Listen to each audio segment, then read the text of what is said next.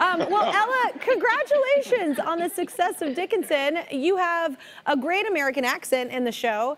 Was that a lot of practice? Was that hard? So one of my favorite things to do as a child was to, well, first off, I was just obsessed with Legally Blonde and really American culture as a whole.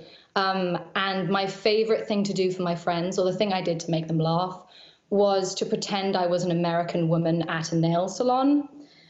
So I'd be like, oh my God, I just broke a nail.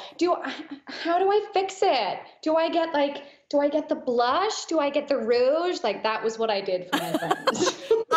First of all, Excellent. I know, but I love that she said, well, I was obsessed with American culture. Like, I loved Legally Blonde. And I'm like, just so you know, there's more to us than Legally Blonde.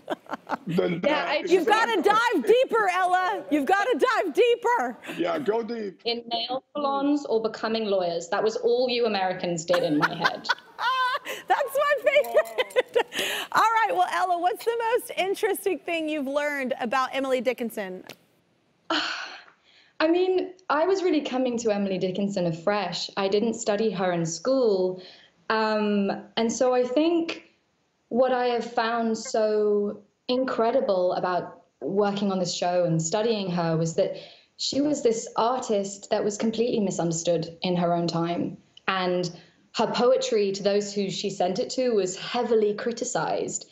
And yet she still found the confidence to make, I mean, literally thousands of poems without the validation of like the outside world. And I just find it spectacular to see an artist like that is so empowered and ahead of her time in that way.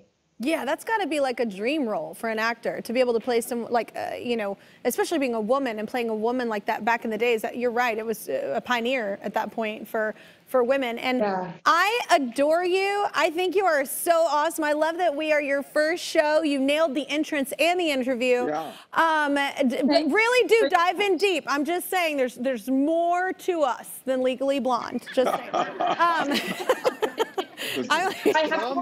Hey, that's good. This is great pop culture. You dive right in there. That's amazing.